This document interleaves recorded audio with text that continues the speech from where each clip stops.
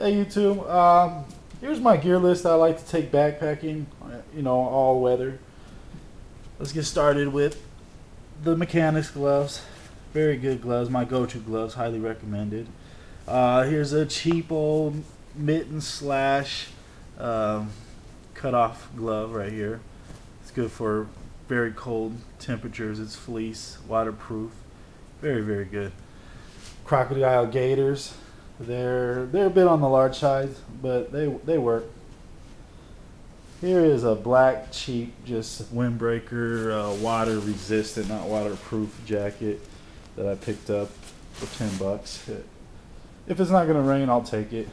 If it's gonna rain, I'll take this. It's waterproof. It's my Costco brand Kirkland, and yes, it is very, very good. I don't see why I would need anything else unless I wanted to go a little lighter. Here's the pants. I like these. I usually wear these outside when I'm working, but the only thing I really don't like is they don't zip all the way up down the leg. There's just a small little zip, and plus the Velcro. That sucks. But for work, and they're cheap, 50 bucks, buys you the jacket and the pants. I like it mainly for the jacket. The pants are really good. Here is my red ledge, and they zip all the way up and down the leg. Again, Velcro, sucky, but you live with it. Poncho, it's a good shelter, and it's a good rain jacket.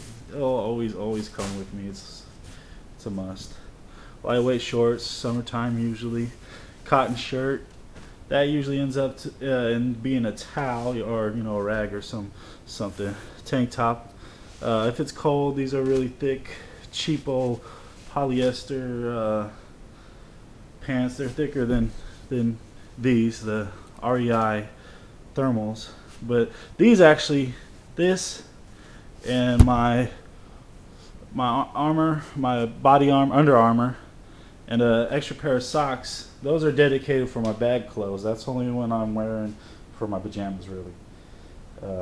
They're great though. I like them a lot. Cap.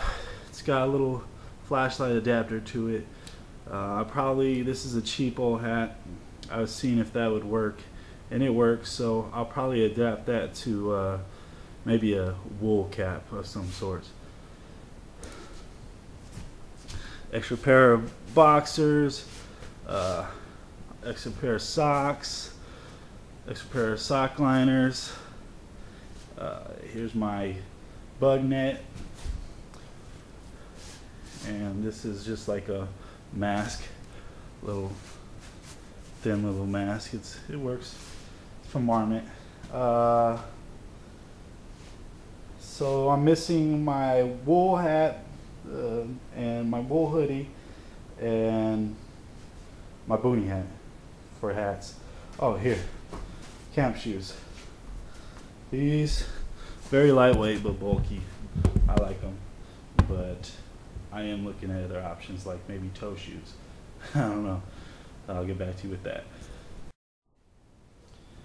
Okay, here's my sleeping bag liner, Grizzly micro liner. Says it's good for 40 degrees.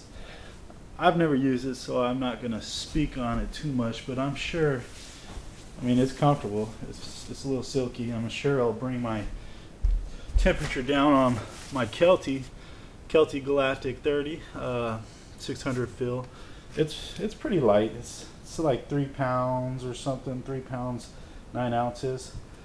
I like the cut.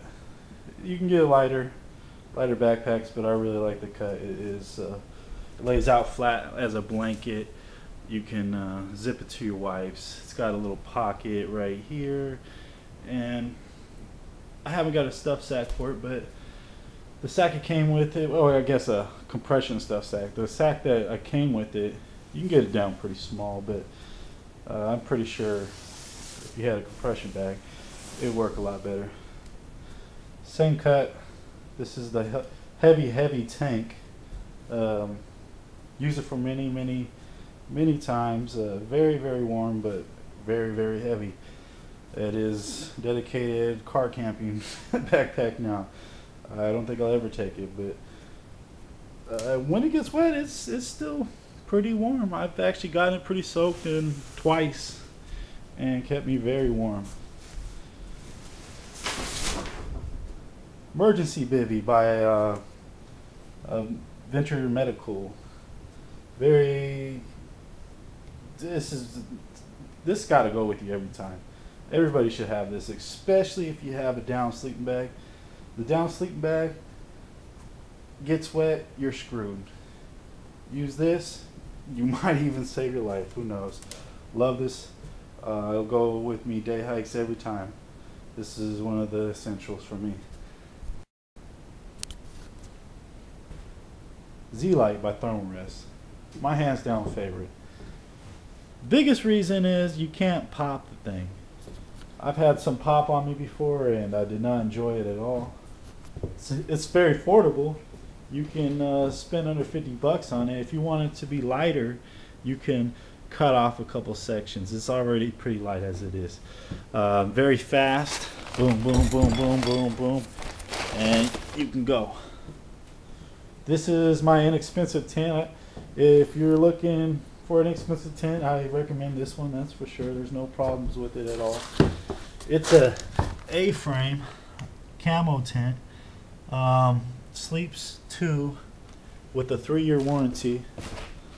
I hope the friend that you're bringing with you are close, because if you're sleeping 2 in here, you're going to be sleeping shoulder to shoulder pretty much.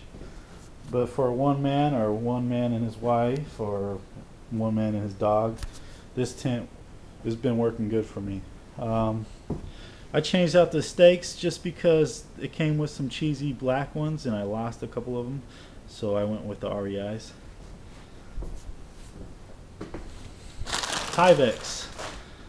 This is either, you know, overhead, underneath, whatever you want. Throwaway tarp, free. Besides the spray paint, but $3. Other side is white. You want to camo out in the snow, you're good. Stay tuned for my tools.